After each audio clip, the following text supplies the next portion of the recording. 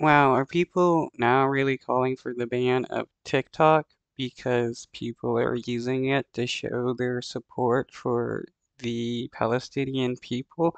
This is pretty wild.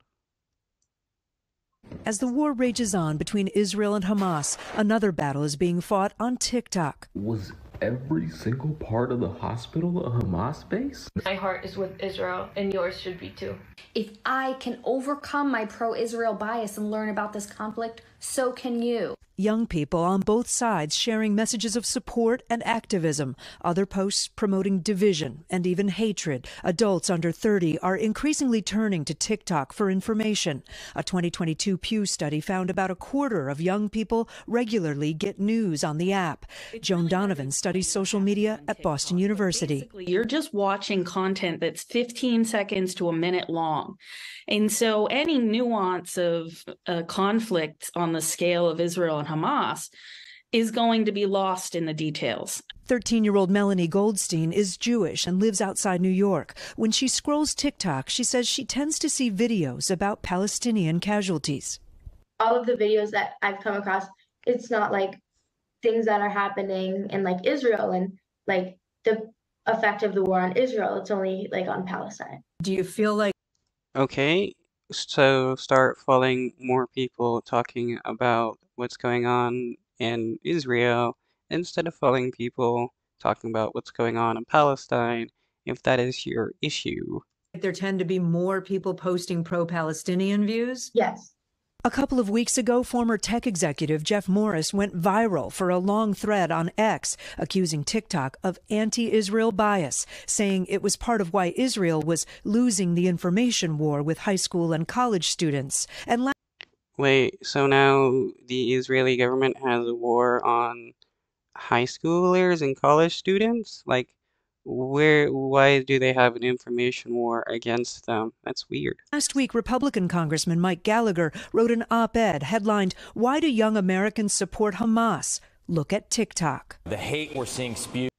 Wow. No, supporting innocent Palestinian people and them not dying from a military campaign doesn't mean you support Hamas, but certain people want to try to equate that to make people supporting innocent kids and stuff, being killed as like, some that they're bad for not supporting the Israeli government. Against Jewish Americans on TikTok should remind us of the basic facts. And the fact is that this app is controlled by a Chinese company that is at the behest of the Chinese Communist Party. An NBC News analysis found a pretty even split between young people watching pro-Palestinian or pro-Israeli content on TikTok in the past 30 days. Videos with the hashtag #StandWithPalestine were viewed 20 million times, while videos with the hashtag #StandWithIsrael were viewed 18 million times. TikTok says, unfortunately, So there's not a real bias on TikTok against Israeli people or people wanting to know about what the Israeli government is doing. So there is no real like debate here or anything, just some nonsense by some people on one side.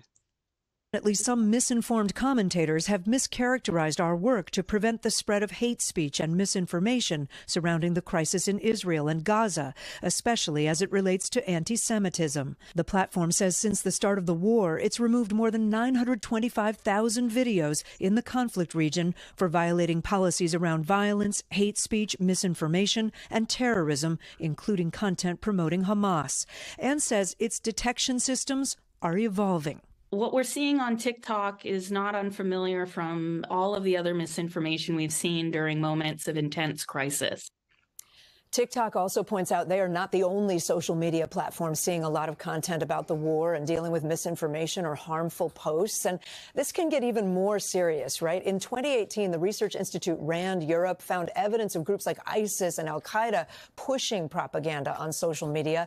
And the Department of Homeland Security warned in 2019 for some violent extremist movements, the online space appears essential to their growth. With Hamas, law enforcement officials tell NBC News they fear clear that social media could be used, guys, to inspire lone wolf attacks. What's scary about it is it's radicalizing videos potentially. And these